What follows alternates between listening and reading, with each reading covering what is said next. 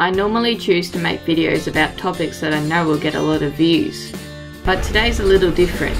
I recently bought a new bike as my old one was getting too small for me. Thanks, puberty. Anyway, spec-wise they're quite similar aside from one key area, the suspension.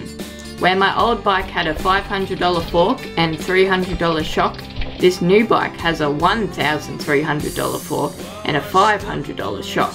It feels amazing, but it didn't always feel that way. The morning after I bought it second hand, the shock was making this noise.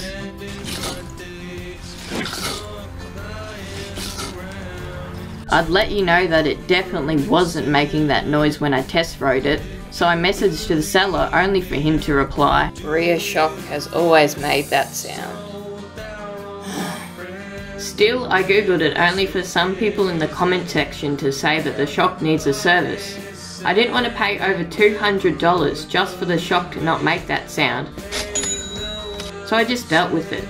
Quickly I noticed that the 3-position lockout did nothing, and I was slowly thinking I should probably get it checked out. It was only when I started adjusting my suspension when I discovered the solution. In reality, the shock has 2 different air chambers, one of which is your standard air chamber which all shocks have, but there's another one which is only found on DVO suspension, known as bladder pressure, located in the reservoir of the rear shock.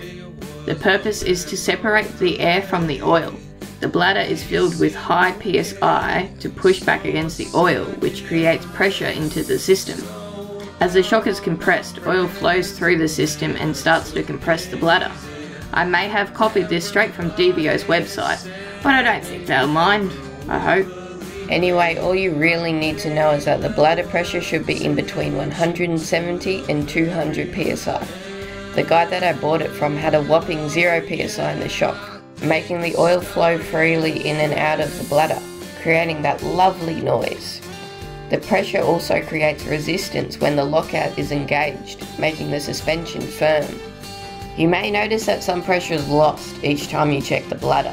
This happens because the tube of the shock must be filled with air before the gauge of the pump receives the pressure.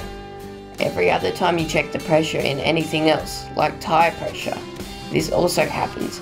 However, it's less noticeable as the tyre has a bigger volume than the bladder on your shock. Lastly, if the fork's making a harsh bottom-out noise, make sure that the low-speed compression isn't turned past 1. I'm not sure why, but the fork obviously doesn't like it. So that's it for this week's video. If you enjoyed it, please make sure to do what every other YouTuber tells you to do. Thanks, guys. Yeah, I think I started a trend.